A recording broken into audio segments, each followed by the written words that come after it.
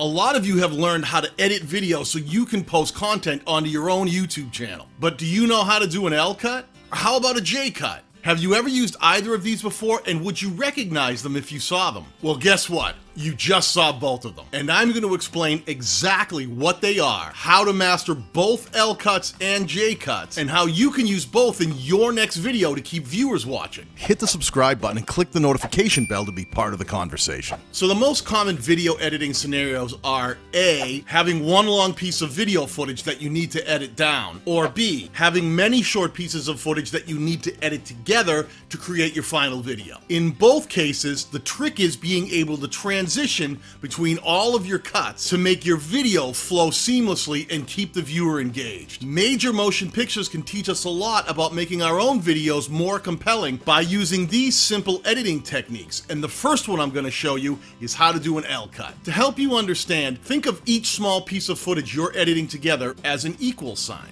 Why? Because each piece of video footage is comprised of two parts, the video and the audio. In almost all video editing software, the video comprises the upper layer of that equal sign. The audio is usually placed below it, in time and of equal length, the equal sign. The first thing that most editors learn to do is to trim each piece of footage, finding the right spot to end the first clip and begin the next clip and stick them together.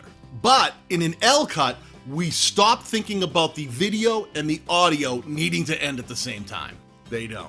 In my opening sequence, I asked if you knew how to do an L cut, and I transitioned into a different piece of footage before I finished completing that sentence. In a sense, my equal sign was shorter at the top, the video portion, than it was at the bottom, the audio portion. Instead of being a perfect equal sign, it looked more like an L. Get it? L cuts are great for creating a sense of urgency. They can visually move the story forward without having to wait for the clip to end and then move on to the next clip. Quick comparison. Here are the two clips from the beginning of this video just stacked one after another. But do you know how to do an L cut?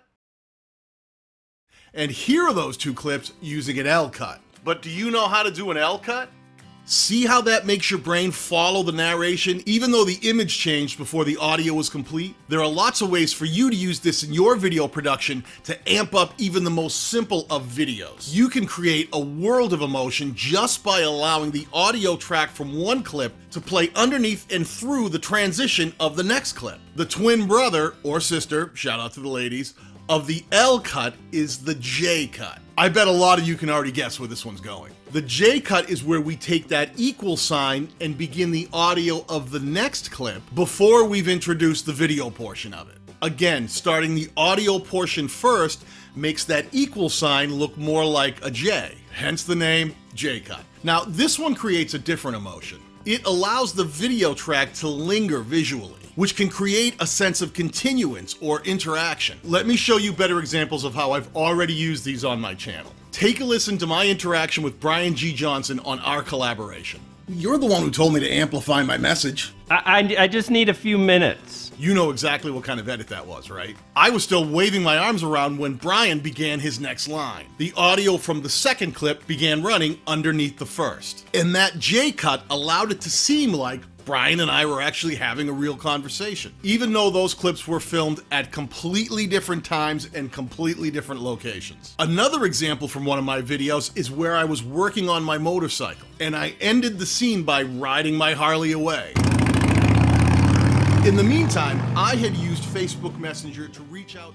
Did you hear the motorcycle continue to drive off as the next video clip started? I bet you totally caught that and now immediately recognize that as an L cut. It really helped weave those scenes together and help it feel like one continuous story, instead of a lot of little parts just stacked one after another. Now, I created both of these using the editing software Filmora, but you can do this with almost any video editing software. I personally use Filmora because of its affordability, its really low CPU usage, and its ability to provide quality editing without the huge price tag or the need for a really expensive computer. I'll be covering Filmora more in the upcoming weeks, but now that you know what these two edits look like, try watching some of your favorite films and keep an eye out for them. Once you're aware of them, they are so easy to spot. You'll drive your friends crazy saying, L cut, J cut, another L cut, J cut. There are many more tricks and techniques just like this that can really push your content up to the next level. And I'll be covering all of these in the upcoming weeks.